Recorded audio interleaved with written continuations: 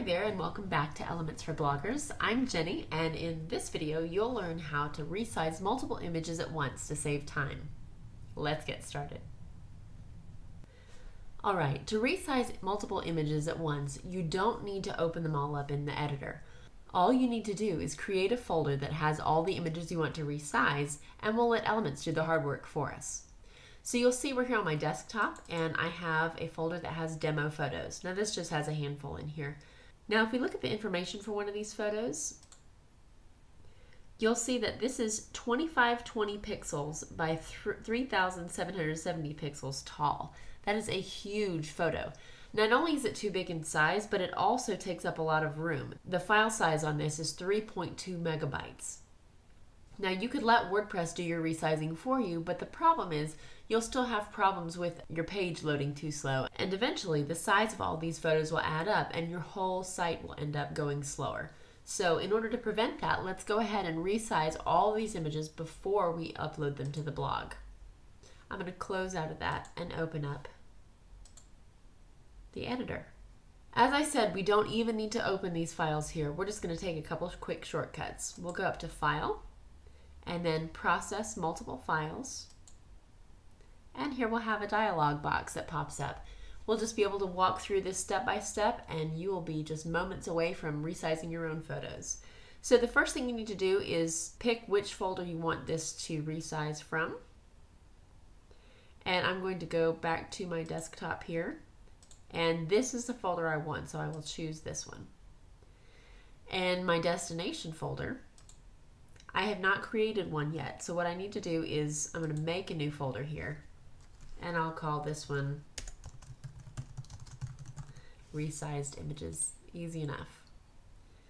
Let me go back up a level, and I'm going to choose that photo, Resized Images, to output my photos to. Now, just in case you're not super familiar with your computer, it might be easier for you to make both folders before you get started with this. That way you won't get confused in the process. Now I'm going to go down here to Resize Images, and I will click this box. And here we're going to choose which dimension we want these resized to, if you want the width specified or the height. For my blog, I know that my content column is 620 pixels wide, so I'm going to go ahead and resize this to 620 pixels. And you can pick the resolution on this if you want to. 150 is pretty high. You know, for web it's definitely not that necessary. 72 pixels is standard for what resolution your screen probably has on your computer. What I'm going to do is take a shortcut here. I'm going to leave this resolution as it is, but I'm going to convert all my files to a JPEG high quality.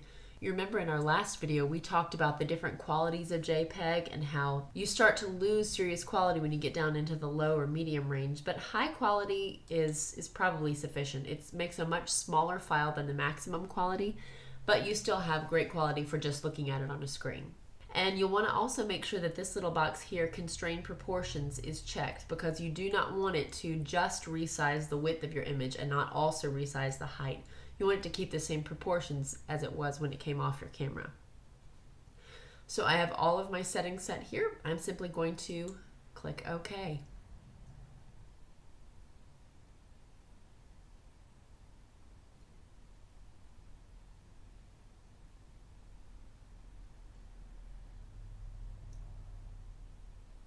And it looks like everything's finished now. So I'm going to just minimize this so we can take a look at what I have. Now I'll go over to my Resized Images folder, and here are all my resized images. And you'll notice that this says now it has the same name as the original file name that it was. When you're doing this for your blog, you'll want to give these intelligent names, more like, you know, the title of what's in the picture for your SEO purposes. But we'll just take a look at this file and get the info on it.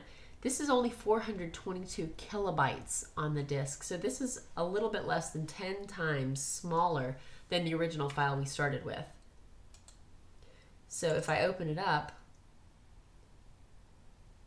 this is the actual size that the photo is going to be on my computer and on my blog as well.